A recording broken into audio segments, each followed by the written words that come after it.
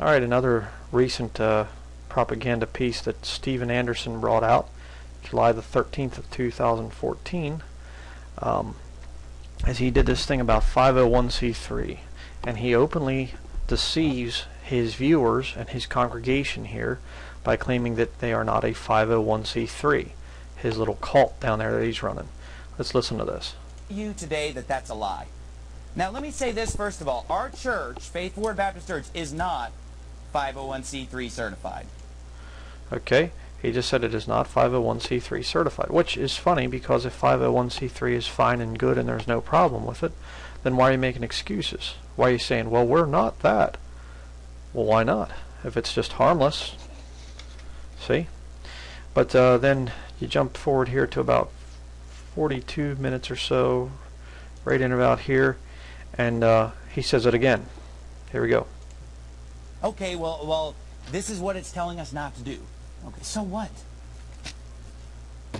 Again, let me just reiterate, our church is not even 501c3 certified. But even if we were, we would be in total compliance with this, okay? Okay.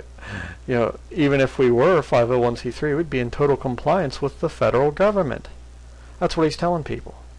He just got done reading off the IRS codes here and stuff, and he said, we're in compliance with it. Oh, you're in compliance with the federal government. Isn't that wonderful? Let me show you here on this website.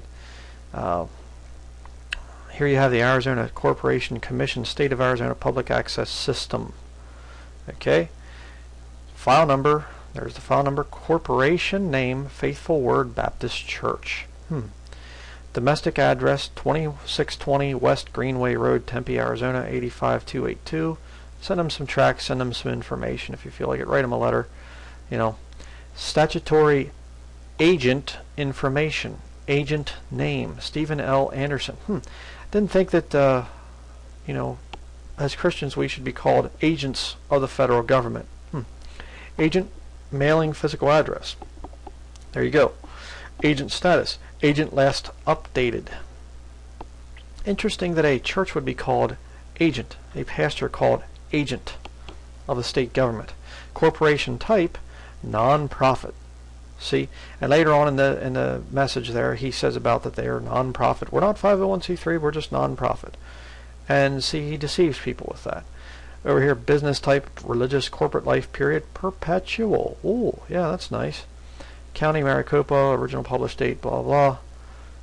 Down through here, officer information, director information. But he's running everything there. Nice little cult he's got going. Scan documents, annual reports. So you gotta file your reports and everything, you know, to the federal government. Let them know that you're towing the line. Delinquent annual report. Oh, he's got 4 delinquent annual reports there. Stevie's not being a good agent. Naughty, naughty agent. But see, non-profit. People go, well, see, he's non-profit but not 501c3. Let me show you the deception of that. Here you have non-profit charitable organizations. IRS classifications for non-profits.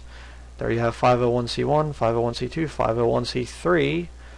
Okay, 501c4. 501c5, it goes the whole way down through here to 501c15, next page. 501c16 goes down through all these different designations, 521a. See, so the whole point is, he says, well, we're a non-profit, see, non-profit down here, and so we're not 501c3. Yeah, but you're classified as a non-profit. So it really doesn't matter which one of these designations you have. You could be any of these things here. You are still an entity of the state. You are still a government building, a government organization. You are an agent of the federal government. Right there. Agent. Incredible. And I guess I don't need that one. You know, it's incredible. And he goes on to say too in this thing here that you know, we're not into political activism and stuff like this. Well, that's kind of funny because here on this activism website, Act Right, one of the ones that's in their directory is Faithful Word Baptist Church. That's kind of interesting. But he's saying in this thing here that we should be under the government rules and things, and we should be in total compliance. He just said that they're in compliance. Let me just show you something from Scripture here. Something if you want to look up some interesting scriptures, just go to your Bible search or look it up in your concordance and put in by what authority. Okay? By what authority? Enter. Matthew 21:23. And when he was come into the temple, the chief priests and the elders of the people came unto him as he was teaching, and said, By what authority doest thou these things, and who gave thee this authority? Matthew 21:24. And Jesus answered and said unto them, I will ask you one thing, which if ye tell me, I and likewise will tell you by what authority I do these things. He answers them there in Matthew 21:27, Mark 11:28, 11:29, 11:33. It's all the same thing.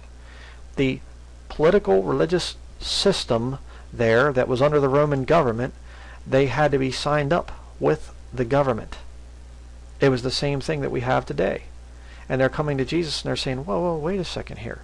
Are you an agent of the federal government? And Jesus is saying, no, I work for the Lord. And let me show you something else here. It's also very, very telling. You say, well, that was just Jesus. Jesus could do it. We can't. Oh, yeah? Let's go to Acts chapter 4. Acts chapter 4. Let's see here. We'll go to verse 5. And it came to pass on the morrow that their rulers and elders and scribes and Annas the high priest and Caiaphas and John and Alexander and as many as were of the kindred of the high priest were gathered together at Jerusalem. And when they had set them in the midst, they asked, By what power or by what name have ye done this? Isn't that interesting? And Peter is on to preach to them. Very interesting. And look what they think about him too down here in verse 13. Now when they saw the boldness of Peter and John and perceived that they were unlearned and ignorant men, they marveled, and they took knowledge of them that they had been with Jesus. Okay. And they go down, of course, and they beat him and things, and put him back out on the street. But it happens again. If you go over to Acts chapter 5. Let's go to the next chapter. Acts chapter 5, verse 28. They're in trouble again. It says, here we'll go up to 26. Then went the captain with the officers and brought them without violence, for they feared the people lest they should have been stoned. And when they had brought them, they set them before the council. Oh boy. And the high priest asked them, saying, Did not we straitly command you that ye should not teach in this name? And behold, ye have filled Jerusalem with your doctrine, and intend to bring this man's blood upon us. Then Peter and the other apostles answered and said, We ought to go to the IRS and get official non-profit status so that we can be agents of the government. Oh, no, I'm sorry, I read that wrong. We ought to obey God rather than men.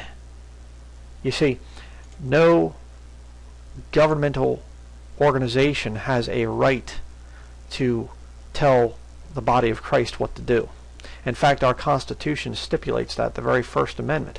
Congress shall make no law regarding the establishment of religion or prohibiting the free exercise thereof. So, little smiley jerk here, he's actually violating the Constitution. Interesting. And you say, but he's a political activist. He's a great guy and everything. Yeah.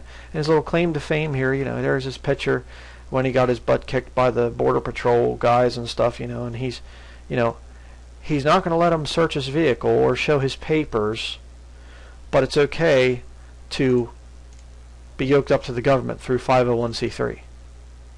So you can submit to your church to the federal government and be an agent of the federal government, but you refuse to show your papers and let them search your car. Yeah, that's consistency. And something else that's kind of weird about Steven Anderson.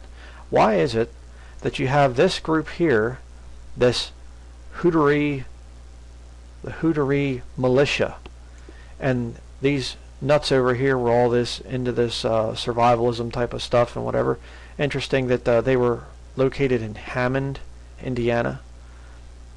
Interesting there, because Steven Anderson used to live in Hammond, Indiana. Sure, there's no connections at all, I'm sure. And of course, Jack Hyles' cult was in Hammond, Indiana. But I'm sure there's nothing to it. No, no, never. But these guys here were making threats against police officers, law enforcement, and the government came in and raided them and put them in jail and all kinds of stuff. And yet you have Steven Anderson right here calling for Obama's death, and he's still a free man. Please explain that. Let's listen to this a little bit. In his evening service about a month ago, Anderson used biblical scriptures to justify his prayer for the president's death. Why should Barack Obama die like the untimely birth of a woman? Why should his children be fatherless and his wife a widow, as we read in this passage? Well, I'll tell you why. Because since Barack Obama thinks it's okay to use a salty solution, right, to abort the unborn, because that's how abortions are done, my friend, and the embryo melts like a snail. And I'd like to see Barack Obama melt like a snail. Well, so these wingnuts right here threaten law enforcement, and they go to jail. Steven Anderson threatens the president by name. It's all over national news media. I mean, look at it. Look at it. Associated Press channel. And yet, Steven Anderson's still a free man. I wonder why. Well, maybe it's because he's a agent of the federal government.